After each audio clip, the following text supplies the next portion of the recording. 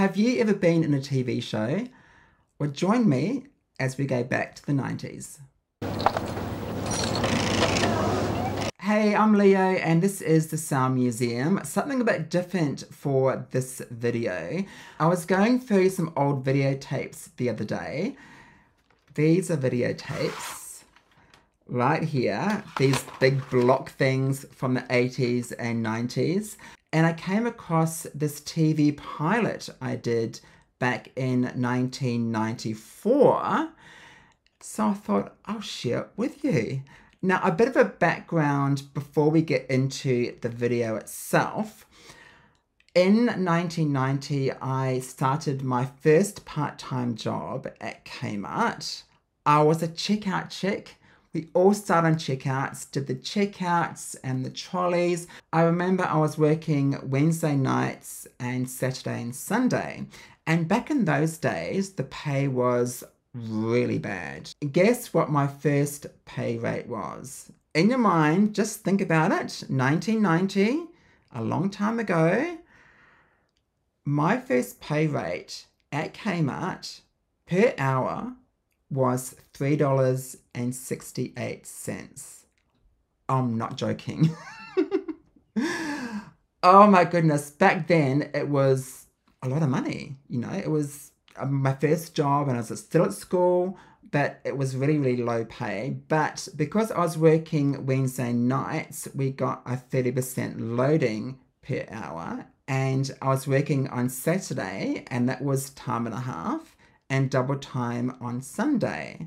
But I still love my job at Kmart, earning a bit of extra money on the side as well, still at school. But when I left school, I was still doing my part-time hours, but I picked up some more hours in children's wear. I know.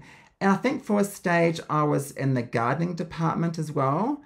At the time of filming the pilot, I was working in the children's wear department. Now, how this all came about was my late dad used to work at Television New Zealand and he was there for about over 25 years. So one of his friends who's a producer contacted him and said, I'm doing this TV pilot. Would your son like to be involved? And back in those days, I was known by my full name, which is Leonard, but now everyone calls me Leo. But back in those days, it was Leonard.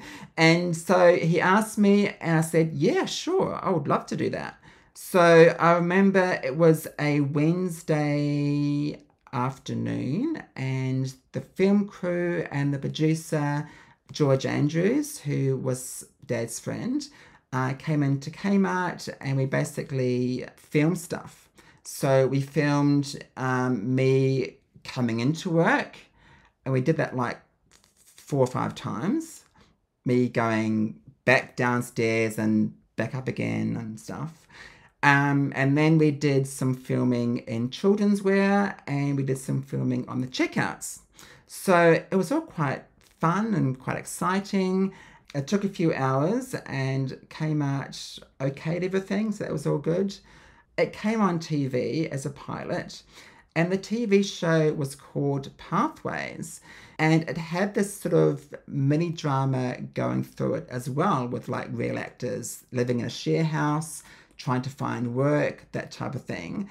Anyway, a couple of the actors who were part of that mini drama within the show were actors Karl, who you may know was part of Star Trek, and Robbie Magasiva, who you may know best from Wentworth. They were both involved with Pathways back in 1994. So I was in pretty good company back in those days.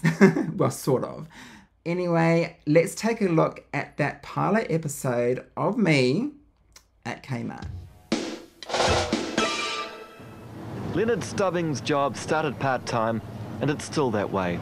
I was working in School C year, my most important year. I filled an application form here. I got an interview, I came in and I got the job.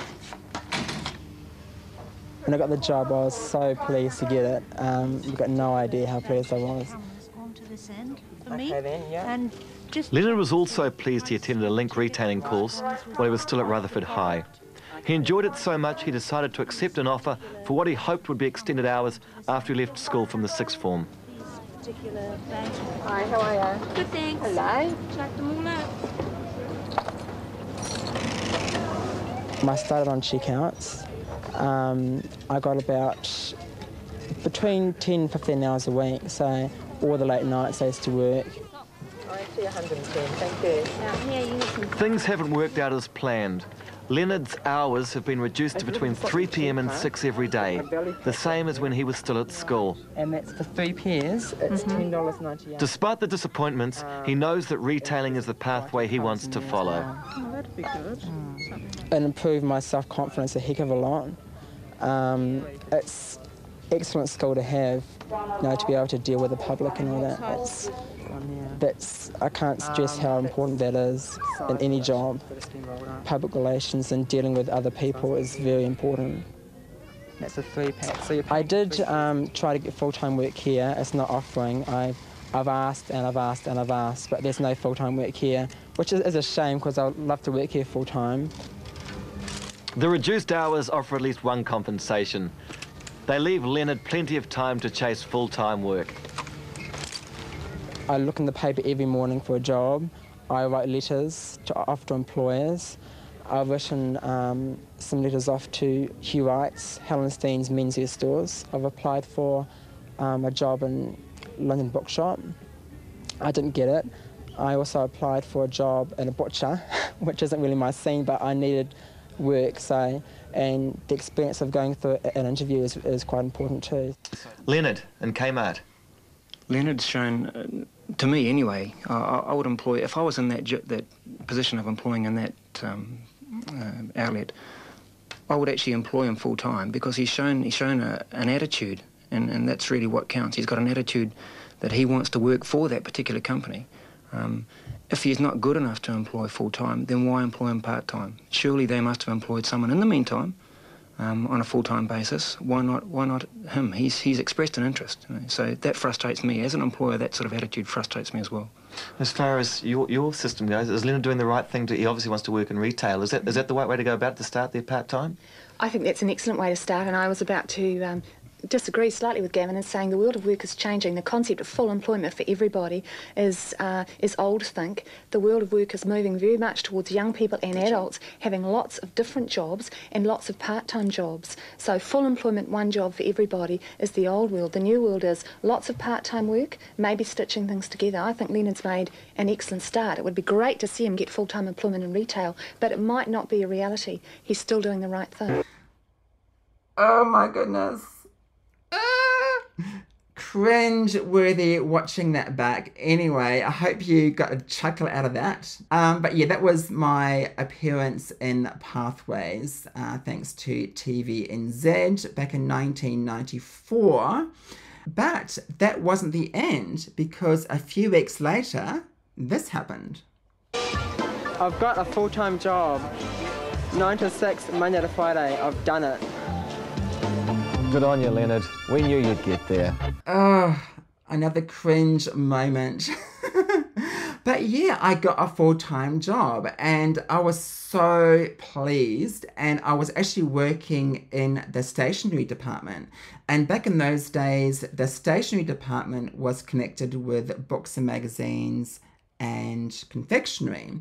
So I had 2 co-workers, Dorothy in books and magazines and Sherry in confectionery, and we got on so well, had so much fun. I remember reading all the magazines when they came in, like Smash Hits and TV Hits back in those days, helping out with the confectionery, all the chocolates and sweets and chips and stuff. Oh, it was just heaven. Here's a picture of me and the rep from Nestle. I think it was Easter time, but yeah, that's me there. But I guess my dream at the time was to work in the sound and vision department with all the CDs and videos and that type of thing. And my dreams came true. I began working in the music department, I think it was about 1996, I believe, or 95, somewhere around there. And it was my dream job. I love music, so it was just perfect for me. All the new CDs were coming in, the videos. I remember Michael Jackson was releasing History, that big compilation that came out, and that was just huge. I remember the truck coming in early morning to deliver the stock and having to get it out on show before stores opened. So exciting stuff. And Christmas was really busy, and back in those days CDs sold by the truckload. I remember one year, I think it was 1997, we had the Titanic soundtrack, Celine Dion's album Let's Talk About Love, Mariah Carey's Butterfly, and I think Tina Arena's new album. That year, those albums sold by the truckload. We sold so many copies, and I was the king of upselling back in those days. When someone was to buy the Celine Dion album, I would say to them, did you know on this Titanic soundtrack, the version of My Heart Will Go On is different? Do you want to buy that copy as well? Yes, please. So I got 2 sales. So yeah, such great times at Kmart. And my first job, I was there for about 8 years. I left in April 1998 before going on my big OE to Europe for 6 months. But more on that in a future video. Thank you so much for watching. I really hope you've enjoyed going back to 1994 with me and reminiscing of my days at Kmart and my TV debut. Thank you so much for watching, and make sure you like and subscribe to the channel so you don't miss any more videos.